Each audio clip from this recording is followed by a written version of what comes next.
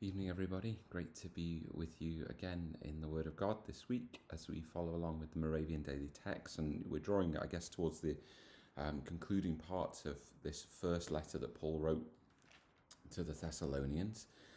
And I don't know about you, but I suspect it's a letter that I've rather neglected. And I found it to be just immensely encouraging, challenging, and enlightening. And I think largely I'd overlooked its teaching, at least in the earlier chapters. But we're coming now to verses that, if we do know anything about First Thessalonians, it's probably these passages. Because here we are now in chapter 4, running from verse 13 and into chapter 5 and verse 3. And this is a relatively well-known passage, being one of the more significant passages in the epistles about the coming of Jesus, the return of Jesus to the world. And what is the context for this? Well, we understand this really right from the get-go of this passage, because Paul says to them, we don't want you to be uninformed, brothers and sisters, about those who are asleep. By this he means those who have passed away already, that you may not grieve as others do who have no hope. And what's happened here? Well, a couple of things. One, we know that Paul was, as it were, torn away from the Thessalonians by circumstances of persecution. And so there's probably gaps in the teaching that Paul had wanted to give to them, and he's filling in those gaps now. And we can understand, or infer at least, that they also, as a body of believers, a family of faith, have endured the loss of loved ones. And so in the absence of clear teaching and going through the pain of loss and of grief, that they're wrestling with this, like, what has happened? Has something gone wrong? And what has happened to our loved ones? Have they missed out on the coming again of Jesus and the blessed hope that we have all been, rejoicing in and hoping for in Christ Jesus? And Paul is glad to be able to teach them. And the strong sense here, both at the end of chapter 4 and the beginning of chapter 5, when it's concerning the days and the times, it's of reassurance and not of rebuke, both in their grief and in their speculation, perhaps driven out of anxiety, the not knowing. Paul is seeking to reassure and not rebuke. You see, there's nothing wrong at all for the Christian to grieve. Indeed, we're actually instructed biblically to mourn with those who mourn. And the scriptures teach us that, yes, after seasons of mourning come seasons of, again, rejoicing. But that doesn't mean that we shouldn't go through appropriately and healthily seasons of grief. What we can learn here is that the way that we grieve and yet hope is a Christian distinctive that speaks into a world that really doesn't know how to handle these things. Look, earlier in chapter 4, Paul has instructed them according to lives pleasing to God that will speak a Christian distinctive into the world. He's just told them to live quietly and to mind your own affairs, work with your hands, so that it's indicative. It speaks to people who are outside the church. When we come to matters of death, this, I would suggest, is probably one of the most significant ways that Christians can speak a difference and a distinctiveness into our world. Within the Greco-Roman world, of which Thessalonica was a part, loads of epitaphs that we know of from the first century in the Greek world, they're hugely pessimistic about death. There's a desperation and a nihilism. It's just the end, and where is the meaning, or what's the purpose, and just the agonies of loss. And there's not really much else. We live in a cultural context where I would suggest most people who aren't of faith in Jesus, they really do everything within their power to try and comfort themselves or guard themselves against really having to deal with death. We live in a culture whereby Funerals are almost largely replaced by a celebration of life. Um, Many people use language around the idea of, when they lose a loved one, of heaven gaining another angel, or of a lost loved one gaining their wings, and this kind of language, which really has no basis in the Bible, really has no basis in anything. This kind of language is used, understandably, because people are trying to attend to the horrors of death, and the grief and the pain that they feel.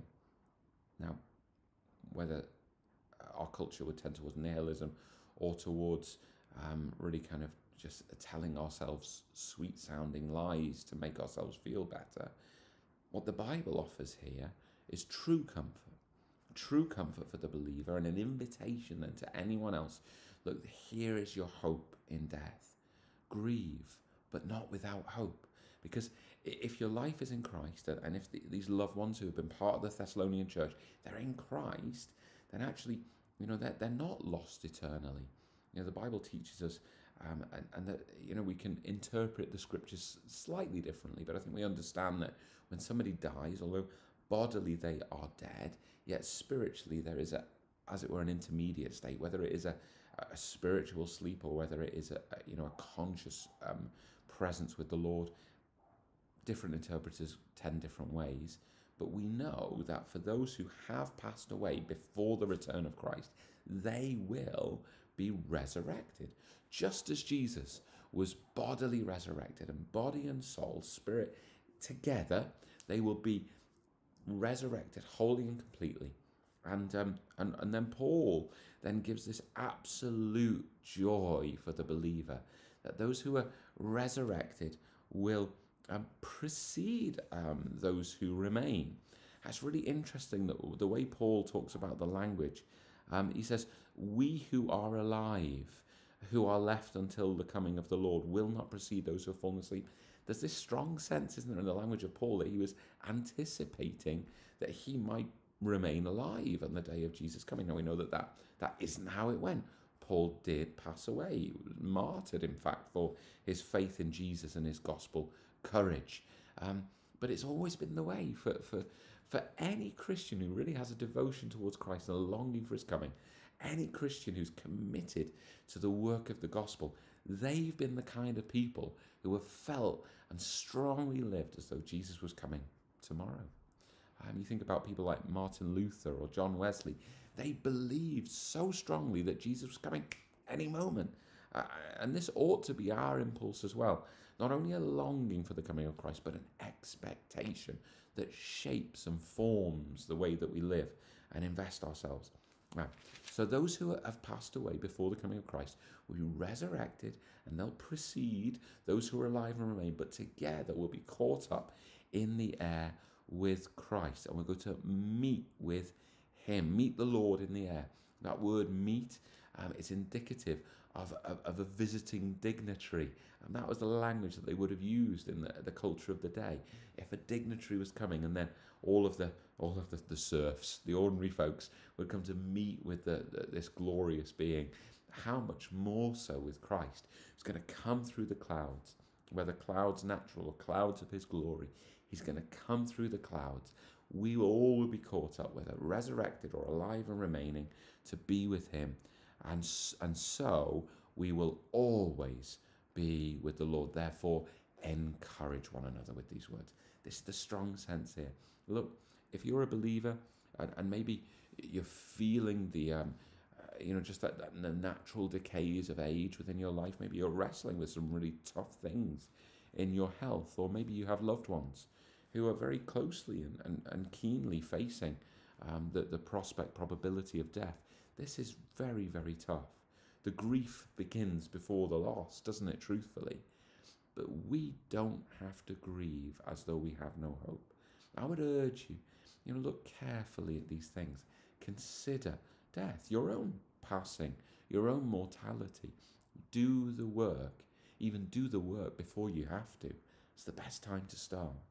And to think about, how will I handle this grief, the grief of the loss of my loved ones, of my own mortality? And how can I live that blessed hope of the reality of being caught up together with Christ? Just a last word. Chapter 5 begins, concerning the times and seasons, brothers and sisters, you have no need to have anything written to you, for you yourselves are fully aware that the day of the Lord will come like a thief in the night.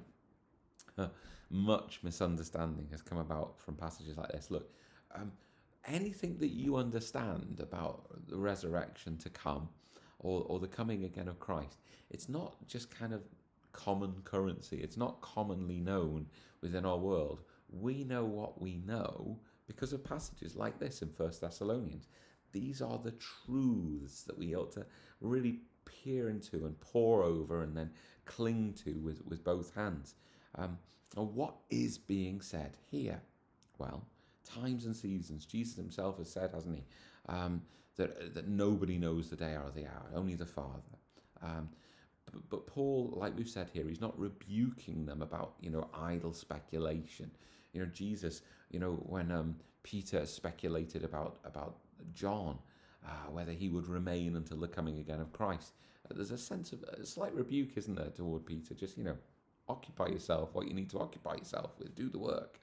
Here, it's reassurance. They're clearly a grieving people, and Paul is tender-hearted toward them. But he does say some important things. Like a thief in the night, verse 3, while people are saying there is peace and security, then sudden destruction will come upon them as labour pains come upon a pregnant woman. What do we need to understand? Well, this phrase, the day of the Lord, it's not new to Paul. This is classic Jewish language. The day of the Lord. Read your prophets, both the major prophets and the minor prophets. It's all the way through there. And the day of the Lord is a day of reward for the faithful ones of God, but it's also a day of judgment and punishment for the wicked and those who have dealt wrongly with God. Within the Christian context, we understand this. Wickedness is to reject Christ and live in sin. The righteousness of the faithful is to receive Christ and be made right by him. We're not pompous or proud about this, but we do affirm it matters what you do with Jesus and with the gospel. It really does. And on the day of the Lord, the day of his coming, like a thief in the night, two things about a thief: unknown and also not looked for. And not looked for because sudden destruction upon the wicked, upon those who are not in Christ, who are far from God. But for everybody, it's unknown. A thief comes unknown. Now, oftentimes this has been inferred then as though somehow it's quiet and unexpected. There's much given, wasn't there, about the maybe you're familiar with the Left Behind series of books and movies that were made. Even another one that was made recently with Nicolas Cage. Bless him, he makes some fantastic movies and some utterly appalling ones as well, doesn't he? God bless Nicolas Cage. Look, the Left Behind sense was that somehow it would just be quiet and unexpected, and that people would wake up one day and a load of people would have been vanished in this idea of the rapture. The scriptures don't allow for that at all. What have we been told in chapter 4? The Lord himself will descend from heaven with a cry of command, with the voice of an archangel, with the sound of the trumpet of God. This is loud. This is very significant. This is, and he's come through the clouds of glory. There is no way whatsoever that this is a quiet thing that you could largely just miss and then look for your mate and wonder where they've gone. It's a total misrepresentation of the way in which Jesus will receive people to himself. And again, look, what analogy does Paul use? As labour pains come upon a pregnant woman. It is very rare. It's occasional, but it's very rare that a lady doesn't know that she's pregnant. The signs are there, aren't they? There's so much that speaks to what is coming, but then there's that uncertainty about exactly when. When is this baby going to come? We know baby's a couple of weeks early, a couple of weeks late, and sometimes very quickly, and sometimes with the cry of an archangel, some other noises. Look, it's not unexpected. We don't know all the detail, but we know enough. And what does a pregnant woman do? Prepares. prepares, gets everything ready, works, strives, longs, is eager for what is coming. It's going to be difficult. There are pains around death and loss. There are going to be pains and all sorts of things around the day of the coming of the Lord. But for those who are faithful, who understand what is coming, you prepare and you earnestly long for these things. When labor comes, a woman doesn't grieve as though she has no hope. It's a very difficult process, but she has hope.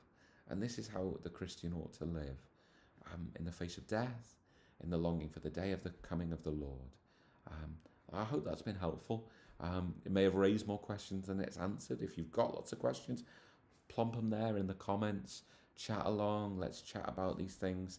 Let's help one another. I want to pray with you right now before I let you go for the rest of your evening. God bless you. Let's pray. Jesus, we thank you for two things. We thank you for the resurrection, and we thank you that you are coming again.